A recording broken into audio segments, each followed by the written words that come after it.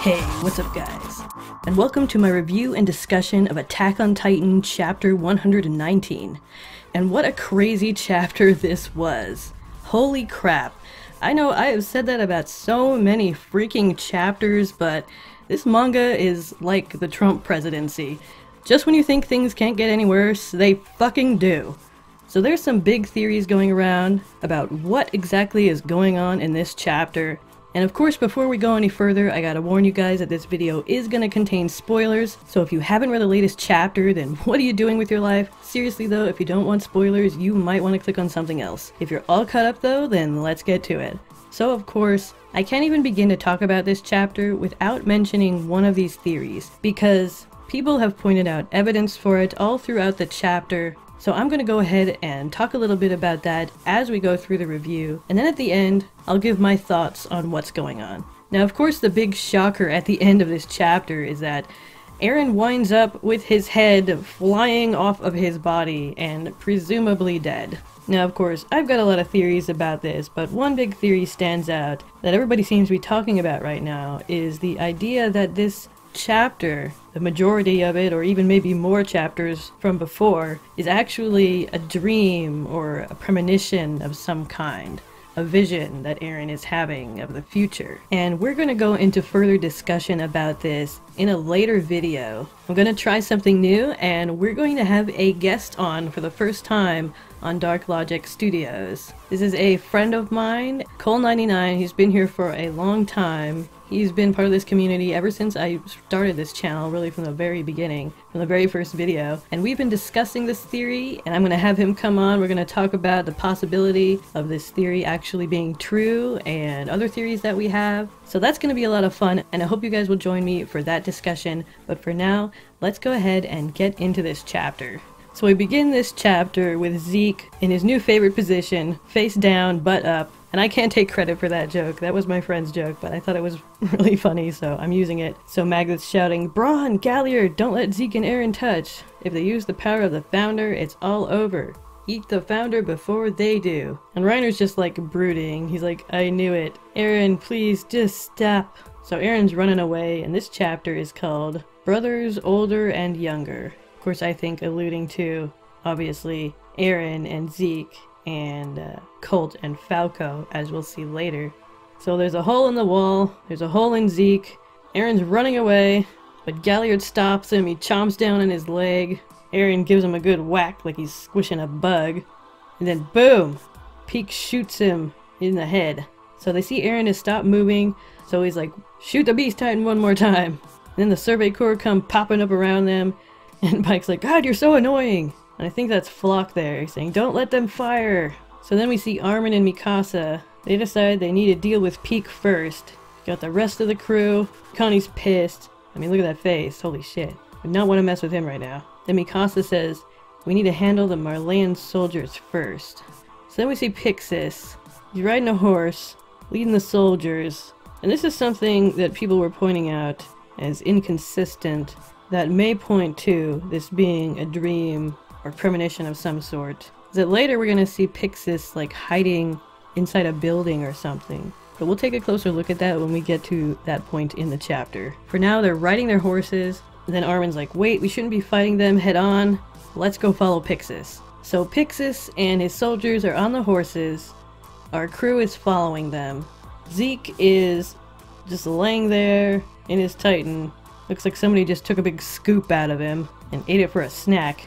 And he's kind of semi-conscious, and he's realizing that he must have gotten shot. He looks up and he sees Eren and Reiner fighting, and Reiner's trying to wake up Porco so he can help him capture Eren, or I guess kill him and take the Founder from him. And Reiner reaches out for Galliard, and somehow this triggers a memory of his brother, and it's of Marcel admitting to Reiner that he purposefully made his brother look bad in order to protect him, which consequently lifted Reiner up to a position where he became the warrior instead, even though he wasn't really that talented. It should have been Porco. So he sees this memory, and he's kind of having a moment now. And Zeke starts to get up. Reiner and Eren see him. Everybody's like, "Oh shit, Zeke is alive." And then he's like, Eren, "I will summon the Titans." Oh no! And strangely enough, it looks like Eren does not want this to happen. If you look at his face in this panel, he's got this look on his face like, holy shit, no, and then it says wait. And I think that is coming from Eren. We even see his Titan reach out to Zeke, like as if to say stop. So that's interesting. And it's more evidence that shows that Eren probably really isn't on Zeke's side at all. Now that wait could have come from Colt, because a couple panels later, we see him running out with Falco, screaming to Zeke, please wait. But it certainly looks like, based on the way Eren's Titan reacted, reaching out with his arm, that certainly could have been Eren as well. Reiner's like, what the heck are they doing here? So Colt runs towards Zeke and he's shouting at him, he's telling him that Falco drank some of his spinal fluid and begging him not to scream. And he's like shouting at Zeke, he's like, you remember me, right? I'm the one who's supposed to inherit the Beast Titan. Hoping, I guess, that Zeke would have some empathy for Colt and Falco. But Colt is like, the Zeke I knew would never make children into victims. And he asks him to just wait until him and Falco get out of range before he screams. But Zeke, being the heartless bastard that he is like, really? Do you have any idea what I'm planning to do? I don't give a fuck about Eldian kids. And he's like, bye! Even after saying that he understands how he feels about his little brother. You know, Zeke, you're just a turd in a monkey suit. I don't know what else to say. So Gabby's there. This is another thing that people had pointed out, is that Gabby was riding a horse. She's not supposed to know how to ride a horse, but now she does apparently. And then Zeke roars, and Colt refuses to leave Falco by himself, so he grabs onto him. Falco's trying to tell him to go and run, but he refuses to. And that's just so sad. Like, kind of teared up a little bit reading this part. I'm not gonna lie. But then we see Pixis again, and he's apparently in a building now, and his armband is missing, which is another thing people were pointing to when it comes to this possibly being a dream. But anyway, then we get this unbelievable moment. I could not imagine this happening, but I knew that it was going to. Everyone who drank a spinal fluid wine is now becoming a Titan. And you see this wide panel of the city and all these just explosions going on. And I can't wait to see this scene and this moment animated. It is going to be unfreaking believable. Okay, so everybody else who didn't turn into a Titan are like, what the fuck is going on? A bunch of Marley soldiers get jumped by all the new Titans. And then we see one of the most amazing looking Titans, I think, in the whole series. Like, I love how Isayama is able to make these just weird designs for these Titans. And this has got to be one of my favorites right here, is Falco's Titan. Like, what the fuck is going on with his face?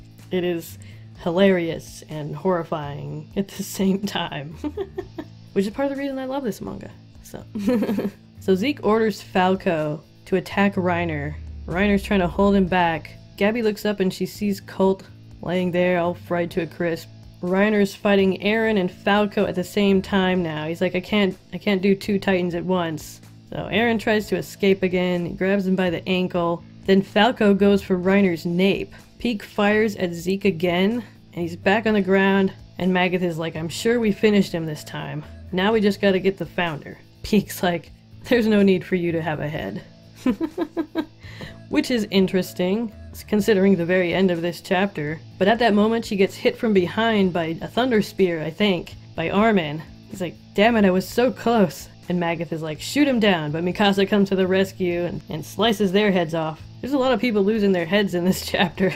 Not just Eren. And Peak's like, it's over for you! Then Eren looks over at Zeke again. He's covered in steam, I guess because he's now coming out of his Titan. Falco has got Reiner, he's about to bite into him. And Reiner's kind of considering, like, should I just let him do it? Like, we've pretty much accomplished our mission. I can give the armored Titan to Falco and save him and finally fucking die. And he also reasons that by saving Falco, he'll also be saving Gabby, because Falco will make sure she gets home, I guess. But nope. Sorry, Reiner, your plot armor is just too thick. Falco decides, nah, Reiner doesn't seem like he probably tastes very good. It's probably a lot of grit and hard stuff to chew through. Even if he did weaken his armor, it doesn't seem very appetizing. But Galliard looks much more tasty. So Falco goes after him. Reiner's like, Porco! And he's like kind of talking to Reiner, even though Reiner obviously can't hear him, but he's saying to himself that after he saw the memories, he knows for certain that he was the better warrior. He was always the better warrior. And that satisfies him, and he's like, well, I think I can die happy now. So he's like, whatever, come eat me, Falco. You know, I'm good now. So that's exactly what happens. Falco chomps down a yummy Porco snack. So Falco is now, I guess, officially the new Jaw Titan. That's gonna be interesting. But back to Reiner and Eren. Reiner like punches Eren in the mouth, and then he hardens around Reiner and kind of traps him there. And then he jumps out of his Titan and starts running towards Zeke. And here it comes. So Zeke's kind of crawling out of his Titan. He sees Eren running towards him. Reiner breaks free and he reaches out towards Eren. Zeke's like, Eren! But then somebody shoots Reiner in the hand with a thunder spear, breaks his hand apart. It's Jean and Connie. But Eren keeps running. He's like, okay, thanks guys. Thanks for saving my ass again. But peace. Zeke's reaching out to him. He's like, come on, Eren. You can do it. But then, uh-oh. Guess who's there? Everybody's favorite character. And she's got a gun pointed at the main character. Oh, this is not good for you, Gabby. So she lifts up the gun. I guess it's the same gun that Colt was holding earlier. Armin and Mikasa are still fighting Peak. She takes aim, she fires. And this is another thing I guess people were pointing out, is that that rifle is way too heavy for her to lift up that high, and that she didn't appear to experience any recoil. But anyway, that might be more evidence that this is a dream or a premonition or a false memory that Eren has implanted in people. But anyway, she fires right straight through the neck. Oh, dang. That's a big hole. Holes in everybody, heads flying off. This chapter is just gruesome. But anyway, final panel, the shocker. Holy shit, Eren, where is your head? What happened? It's like spinning off of him like a top. And obviously Zeke is horrified by this. So, dang. What in the world is going to happen now? Is Eren dead? It looks like he might be. I mean, his head fell off, but this is Attack on Titan, so there could be a lot more going on here that meets the eye. Okay, so as you've probably guessed, I do have some theories about this, and we'll talk about the dream theory too, but first let's talk about a few other possibilities. So, when I first read the chapter, the first thing I thought of when I saw this scene was, and the second thing I thought when I saw this scene was, like the man said, don't lose your head. But the third thing I thought about when I saw this scene, that was actually a theory, was obviously, and I know a lot of people have probably thought of this too, that Eren might transfer his consciousness somewhere else in his body. Just like Reiner did during the Return to Shingeki arc, when they blew off half his head with those thunder spears. If I'm not mistaken, that's happened to him a couple times now, hasn't it? We've seen that happen more than once, I feel like. But even if so, that possibility is there, and it's never really been clear yet why this was put forth as something that Titans can do. Like, what significance does this have for the story, other than keeping Reiner from dying when he should. But I guess it's kind of thematically appropriate that the armored Titan, which is tactically built for defense, ends up being really, really resistant to death. I don't know. Anyway, that possibility is there, and it's kind of an obvious one. And honestly, I feel like it's too obvious. Like, yeah, we've seen this before. We know that a Titan shifter can lose their head and still survive. So in a way, it's kind of like, well, Eren lost his head, so what?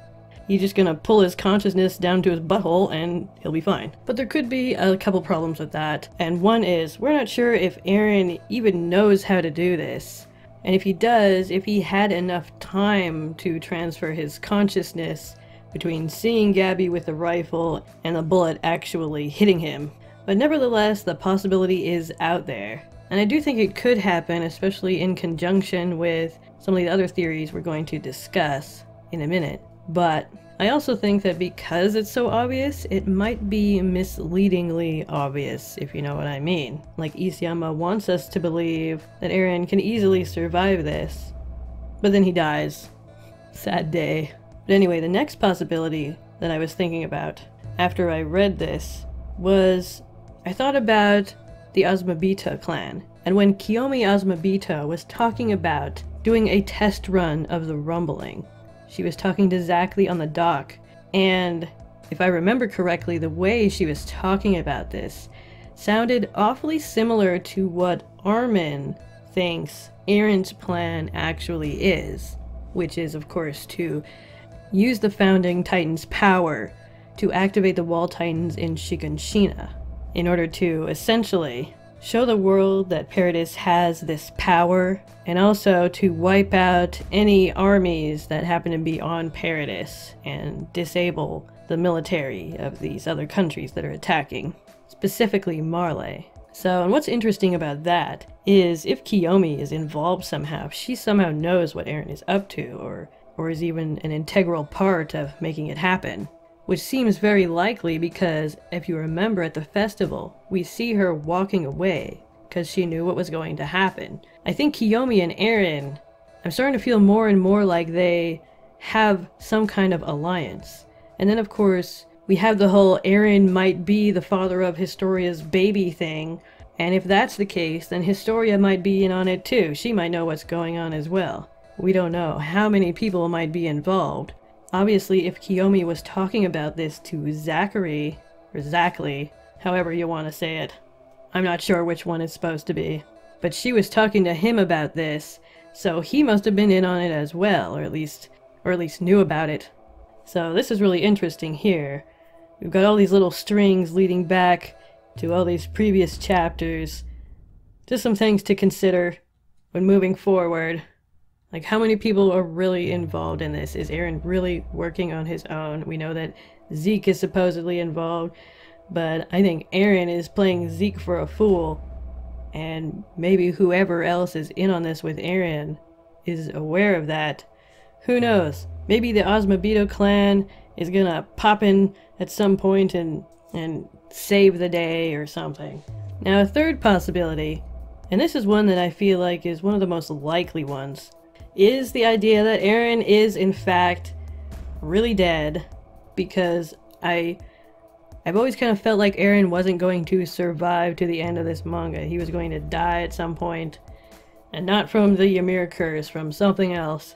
If things are really going the way Armin seems to think they are, then Eren could very well be martyring himself for the sake of Eldia, or whatever. So I do think it would be interesting if Eren had this master plan and wasn't able to execute it. He died before he got to do what he wanted to do. And then later we find out what his actual plan was, whatever it was. And it could be quite tragic. But anyway, what's gonna happen though, right now, after Eren loses his head, and everybody sees that the Founding Titan is down? He's literally got his head off, his spinal fluid is exposed to the world for anybody who wants to take a sip. Ew, gross. So what's going to happen right at this moment, if this is really happening, and Eren is really dead? What does that mean for literally the next few moments of this story? Well, I think, after everybody sees Eren just laying there without a head, there is going to be a mad dash for who can eat the Founding Titan first. Obviously, we've got a whole bunch of Titans on the battlefield right now. We've got the Armor Titan, Reiner. We've got Falco now as the Jaw Titan. Who knows how long it's going to take him to pop out and regain consciousness again. But, you know, Falco's the Jaw Titan now. Surprise! We've got Peak, and then of course we've got Zeke there right in front of him. But also we've got Armin. Now he's not in Titan form right now, obviously, but he could become a Titan anytime he wanted to. And in this situation, I can imagine Armin thinking to himself, you know, holy shit, my best friend is missing his head. But then quickly coming to the conclusion that if he doesn't eat Eren, somebody else is going to get the Founding Titan power and the Warhammer power and whatever else he's got. And It cannot be any of the other Titans on the battlefield, or it's going to be in enemy hands. The only possibility that would work in the favor of the Survey Corps and our characters, our alien characters, is if Armin turned into a Titan and ate Eren. And that sounds insane, but I can totally see that happening for a number of reasons. First of all, it's obviously the most logical choice, really the only choice when given the circumstances that Armin and the Survey Corps are in right now. Armin probably isn't going to want to believe that Eren is dead, and in fact I can actually even imagine Mikasa possibly even encouraging Armin to do this, not out of spite or anything, but just because she's to a point where she's let go of Eren. She left the scarf behind, and that's got to be significant somehow in the way she reacts to the situation. It's going to be different than before Eren said all those horrible things to her and basically, in her eyes, I think betrayed them and turned his back on them. It sounds really crazy, but I definitely think it could happen. And again, because I also think that Armin has got to be the narrator of the story. Same voice actor in both the Japanese and the English versions, I'm pretty sure. So I've always felt like Armin has got to be the one telling the story. Telling the story of his best friend, who sacrificed himself and his humanity to save them. And remember, Armin had said so many times before that only someone who can sacrifice their humanity can save humanity, or only a person who can become a monster is capable of defeating monsters. Something to that effect. So I don't think Armin is really even surprised or even judges Eren for making the choices that he has made, because Armin always understood that Eren, one of the things he said when he would say that line is that I think Eren is capable of doing that. So this isn't shocking to Armin in any way. And I also think that he would feel that Eren, under no circumstances would he want Marley to have the founding Titan. Because if he's right, and if what he believes is the truth, Eren still is on their side. But he's acting on his own. He wants to take the fall himself. He doesn't want to get the people he really cares about involved. So I think Armin believes that Eren would want him to do that if it became under those specific circumstances, which we are in right now. If Eren had to be eaten by anybody, I'm sure he would prefer Armin. That sounds so weird. And you know, because Armin is the colossal titan, he's so big, I don't think it would be difficult for him at all to overpower the other titans and eat Eren. Like, no problem. He could probably eat the rest of them too while he's at it. Yummy lunch. Alright, so last but not least, let's talk about the dream theory, or the false memory theory, I think is more accurate. Because calling it a dream in the traditional sense is, I think, a little inaccurate for what we're probably dealing with if this is not actually happening right now. So, how likely is this to be true? Well, first let's talk about why people think this might be happening, and then I'll get into what I think. Now, I admit, I did not think of this theory at all. It did not dawn on me at any point that this might actually not even be really happening. But my friend did. He and a lot of other people apparently. And I suppose there's a couple reasons for that. First of all, I can totally understand wanting to believe that this is a dream of some sort, a vision, a false memory, whatever. Because obviously Eren, who is the main character, is potentially dead right now. So, love him or hate him, he's the main character, and yeah. Main characters don't usually die, but this is Attack on Titan, and I definitely wouldn't put it past Isayama to kill Eren off at some point. I definitely think it's a possibility that he's really gonna be dead, but we'll talk about that in a little bit. Another thing though is that, as I mentioned before, there seem to be a lot of little inconsistencies throughout the chapter that people have pointed out, and I pointed some out as we were going along. I don't think I got all of them, but there are a lot of little things going on that people have pointed to as saying that there's something weird going on here. And I'm actually not going to be getting into the details of all those little things in this video, because to me, all of those seem, I don't know, just a little bit insignificant to me.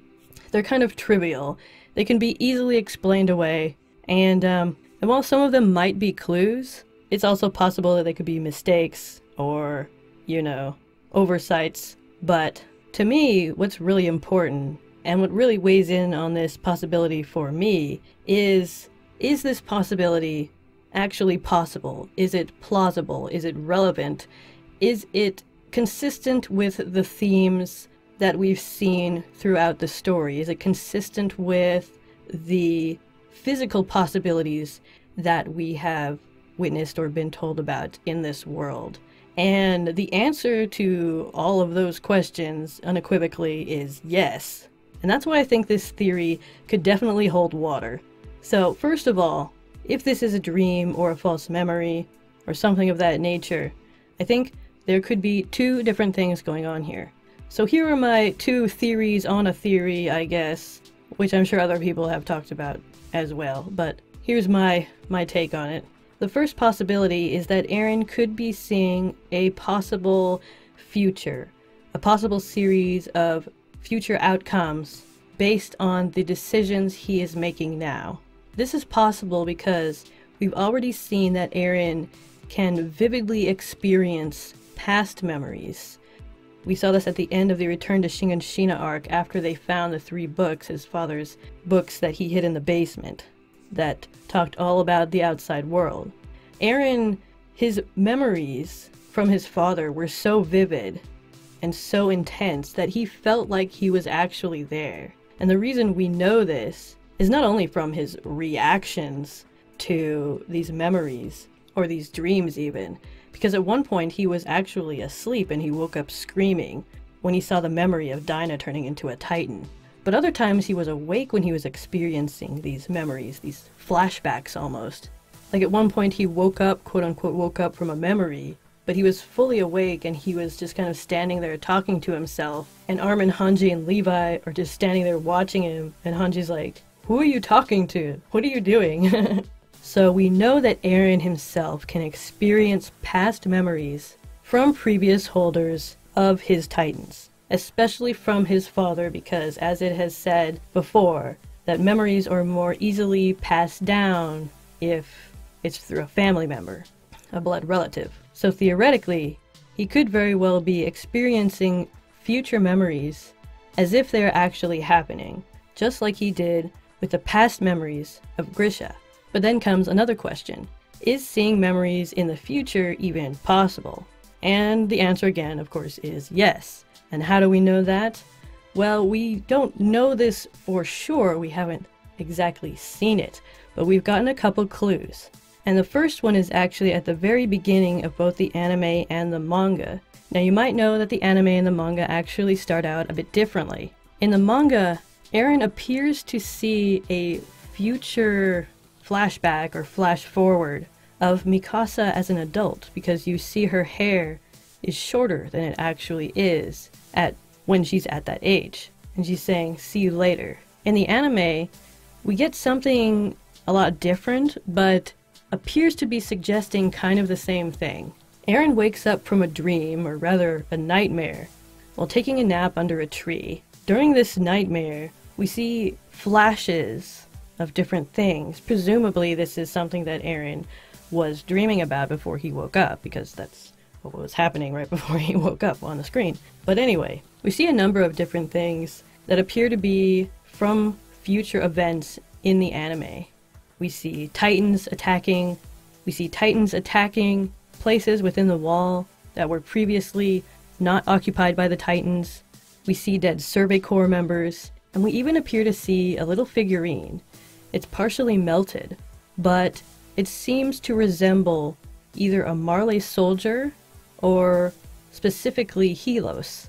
As you remember, they talked about him during the Marley arc. He was this mythical Marleyan hero, and in Eren's dream, it appears that Eren may have seen a little figurine of this Helos character, or even just a Marley soldier, or a Tiber soldier. It actually looks more like one of the Tiber's personal guards. So all the way, this is in Eren's dream, presumably. So that's really interesting as well, because that's way in the future.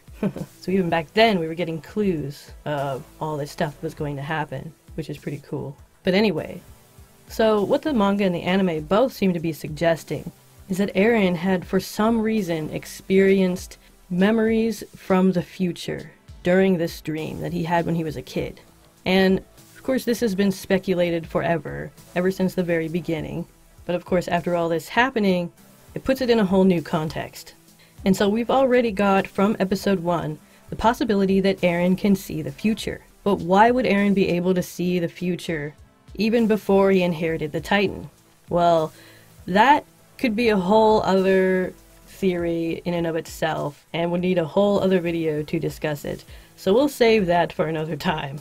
But there is a second clue that lends itself to the idea that Eren might be experiencing a memory from the future within his own mind. And for that we gotta go back to Kruger and Grisha, and the moment right before Kruger, or the Owl, gave Grisha the injection so that he could inherit the Attack Titan. He mentions Armin and Mikasa's names.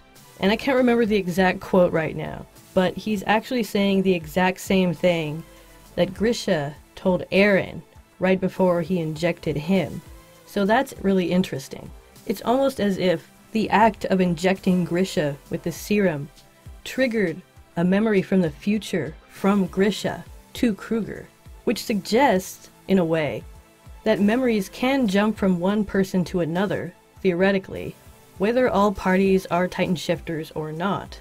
If Kruger can pick up on a memory from the future from Grisha before Grisha even inherited the Attack Titan, then that definitely suggests that non-Titanized Eldians can also have their memories transferred to Titan shifters. And of course, because everything seems to go both ways in this anime, that also suggests that it's possible for memories to be transferred from Titan shifters to regular non-Titanized Eldians as well.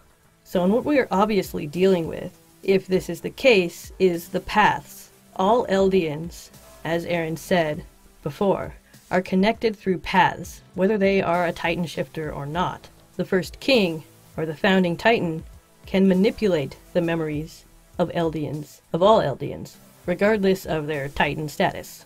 So, the paths are definitely something that works in a number of different directions, and in a number of different ways. As we've seen, it can literally reshape memories, reshape bodies, physical bodies, and it can even transfer memories from the past and from the future to potentially any person that is part of the Eldian race. This ability just seems to be stronger, I think, with Titan shifters. I definitely think that Eren seeing a potential future as a memory, as a vision, either from his own memory or somebody who might potentially inherit his Titan after all this is done, should be interesting. I definitely think this could happen. But moving on to the second possibility, and that is the possibility that this is actually a false memory that Eren is projecting onto other Eldians. Maybe not all Eldians, but just the ones that he needs to believe that this happened. Now, in order for this to be possible, Eren would obviously have had to have already activated the Founding Titan somehow. Specifically, I think it would be interesting if he was projecting this memory into Zeke's mind. Like if they had touched and he had decided to use the Founding Titan to project a false memory into Zeke's head to make him think that he succeeded. That'd be kind of clever. Maybe a little anticlimactic, but it would be clever. Anyway, or I guess rather make him believe that he couldn't succeed because Eren is dead. I don't know if that would have very good consequences though, but anyway. If Eren is using the Founding Titan's power to project a false memory into the minds of somebody, then how could he have achieved this? Well, like I said, he could have gotten in contact with Zeke and projected this false memory into his head, or he could have projected this memory into somebody else's head, like Armin and Mikasa's or everybody else's. Who knows? We'd have to go through and weigh the pros and cons of how this memory might affect different characters, but that would be a very long discussion. But anyway, if it wasn't Zeke, if he didn't somehow already get in contact with Zeke and this is the memory that he produced for some reason to give to somebody, then how else could he have achieved this? Well, the only other person, of course, of royal blood that we know about is Historia. and she is not a Titan. However, she is royalty, and as we've seen, she, by touching Eren, is able to trigger memories within him. This could come back into play, and going back to the future vision idea, she could be the one helping him to achieve this future projection. So that could be interesting as well. And of course she's got that baby who nobody knows who the daddy is. Okay, we've been told who the daddy is, but nobody really believes that, do we? But anyway, I feel like she's got to come back into this somehow. There's something going on over there. Just to wrap all this up to a nice little package, here is one last possibility that I would like to propose. So, I have a theory that maybe, if this is a false memory, if this is a memory that is being put into the minds of other Eldians for some purpose, then I think it's very possible that the person projecting this memory isn't Eren at all. I think it's possible that the person projecting this memory is actually Armin. Why? Well, again, since we are dealing with the path, this idea that has been proposed throughout the story, and since we have had clues that these paths are basically have almost infinite possibilities, then it is possible, potentially along with the theory I proposed a little bit earlier in the video, where Armin would actually eat Eren after he died. He might be activating the founding Titan, which he gained from Eren, to project memories into the past from the future, showing everyone what's going to happen, or maybe just showing Eren what's going to happen if he keeps going the way he's going. If we can potentially send memories from the future into the past, then this is entirely possible. There is one of those little info cards during the last season where it quoted someone as saying, "I have to find another way," talking about the issue of people on the outside distrusting the Eldians and wanting to destroy them. It said, "I have to find another way." And I definitely think that that was Armin that they were quoting. He's gonna find another way to solve this problem. And it has to do something with the paths. It has to do something with all of this stuff that is just kind of hanging out in the background right now, waiting to be explained. You know, we can't just have this epic battle and then it be over. That would be so underwhelming. Like, something more has to be happening here. And those are my thoughts on that theory. Alright guys, thanks so much for watching. Come back soon, because like I said, I'm going to have my buddy on here. We're going to talk about Attack on Titan. We're going to talk about all our theories. We're going to have a good time. So look out for that. I hope you guys join us. And of course, if you enjoyed this video, make sure to like, share, comment, and subscribe if you haven't already. Check me out on Facebook and Twitter. Hit that notification bell so you don't miss any of my videos. And I'll see you next time. Peace.